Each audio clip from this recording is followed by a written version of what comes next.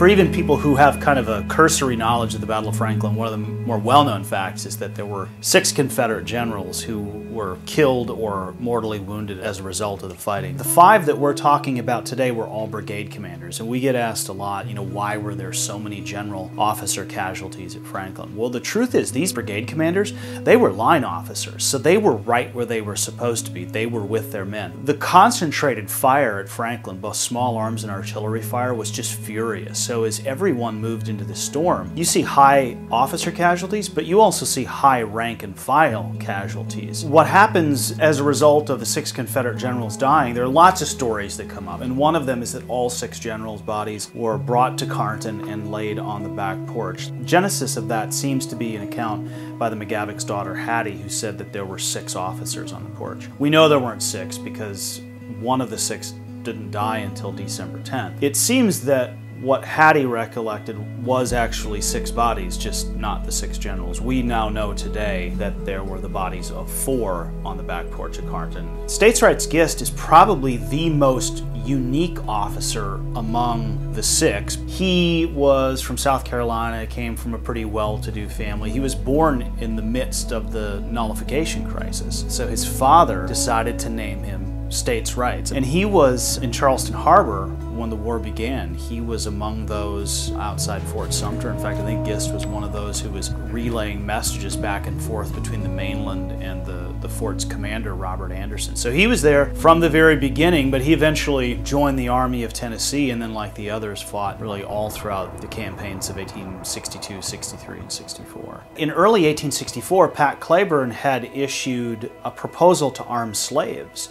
And one of those who was very, very opposed to that was States' Rights Gist. So even within the Army of Tennessee, among the peers, you had grave differences of opinion. For a long time, it was believed his body was on the porch of Carnton. Elizabeth and Howell Purdue found an account at the University of North Carolina, Chapel Hill, written by a former slave who went by the name Uncle Wiley Howard. Uncle Wiley was with Gist, and he recounted in pretty straightforward detail how Gist was taken to a field hospital after being struck down, but the field hospital that he was moved to was almost certainly the Harrison House. Gist served in Brown's division, and that was Brown's division field hospital that night, so I think that's probably where Gist died. But Howard talked about taking the body from that hospital and burying him at home, really on the other side of Franklin. Gist was buried in the yard of the William White residence until early 1866, when he was exhumed and taken back to his home in Columbia, South Carolina. He's buried today, I believe, at Trinity Episcopal Church. Among the Confederate generals who died at Franklin, the one whose death was particularly conspicuous was General John Adams. Adams led this spectacular, tumultuous charge toward the U.S. line, probably just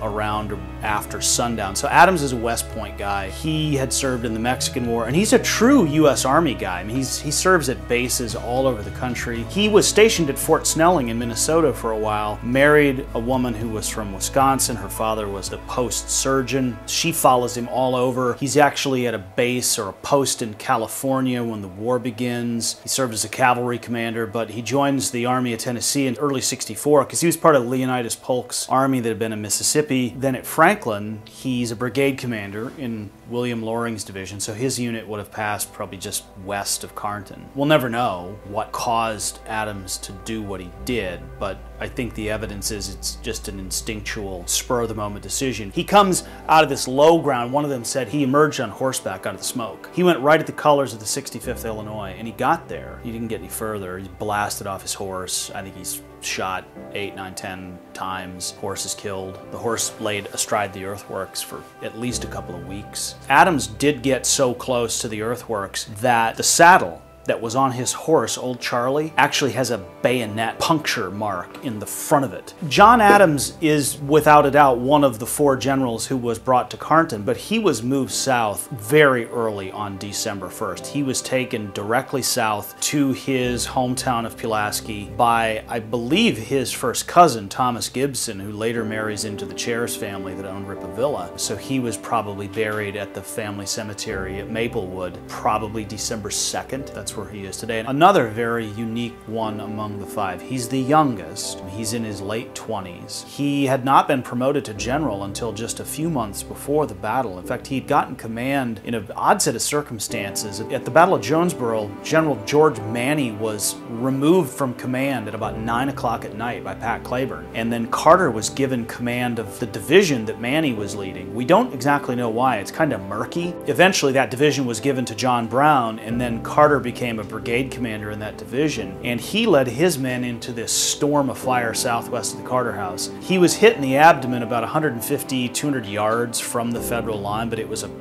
terrible injury. The bullet seems to have gone all the way through him, kind of exploded out his back. He was helped from his horse. He was taken to the Harrison House, and he seemed to be okay for several days, or they thought he was going to be okay, but very likely what happened is he eventually got peritonitis. He eventually died on December 10th, 1864, and then the next day he was taken to Columbia and buried at Rose Hill Cemetery. Carter is there today, still buried underneath a huge magnolia tree. So Hiram Granberry is another one of these guys that time has almost forgotten. Granberry was originally from Mississippi, but had lived in Texas for quite a number of years before the war. He was an attorney. He lived in Waco for a while. He becomes part of the 7th Texas. Early in the war was captured at Fort Donelson, but then he and Cleburne are linked together most of 63, 64. He was wounded during the Atlanta campaign, but gets back in the Army. But he had some real personal tragedy in his life. He was imprisoned after Fort Donelson. His wife took ill. She was at some point taken to Baltimore, where she had surgery for what is believed to be ovarian cancer. She was buried in Mobile in a family plot, and then Granberry went back to the Army. So by the time of the Battle of Franklin, he's a widower, and so Granberry moved in at the head of the Texas Brigade. Those who saw it said that he was on foot. One of Cleburne's aides, Leonard Mangum, said that Granberry was last seen about 15 or 20 paces from the earthwork. So I think he was just on the east side of Columbia Pike, just south of the line, when he got hit right in the face with a mini ball. He was gone immediately. There is a story that Granberry was found the next morning on his knees. He died and was just frozen in time. Otho French Strahl is right up there as being rather unique. He's from Ohio, so unlike any of the generals who died at Franklin, he's actually a northerner, but he had moved to Tennessee when he was young, in his early 20s. He had settled in West Tennessee. Actually worked with Dan Reynolds, who was another brigade commander in the Army of Tennessee. They practiced law together in Dyersburg. Strahl was everywhere. I mean, he fought from Shiloh up until those last moments at Franklin. He'd become a brigade commander. He was also wounded during the Atlanta campaign. He was wounded, I believe, at the Battle of Atlanta pretty seriously. Didn't join the Army until after the campaign was over, so he just recovered from his wound. Came in with his men. Strahl, like Carter, was one of the reserve brigades in Brown's division, and as they stormed the Federal line west of Columbia Pike, just south of Carter House, Strahl ended up at the base of the Federal earthworks, and there he was, according to Sumner Cunningham, who later was the editor of Confederate Veteran magazine. He was loading rifles for some of his men when he was hit. I would suspect, based on the nature of the lines and how they kind of angle through that area, he was hit by fire from the other side of the road, and he was hit in the neck, and as they tried to evacuate him to the rear, he was hit again in the head. Years later, John McGavock wrote a letter where he talked about Cleburne and officers of rank were brought to, as he said, my home during the night. I think it's possible that Strahl may have been one of the first brought here, because he was the first body they got off the field, because they were carrying him when he was killed. And people have many times asked through the years, why did they take these guys to Carnton? You know, they were so close to Carter House, the town itself. Why didn't they move them somewhere else? Why Carnton? Carnton was the only place on the night of the battle and on the morning of December 1st where there was any of the slightest semblance of order. What happens to the Army of Tennessee as a result of the Battle of Franklin is obviously catastrophic loss. It's like a great purge. I mean, there is just this unbelievable loss of leadership. The Army of Tennessee that limps up to Nashville is just like a hollow shell of what it had once been. And when it collapsed on the second day at Nashville, it collapsed because the heart and spirit was gone. It had died or been lost at Franklin.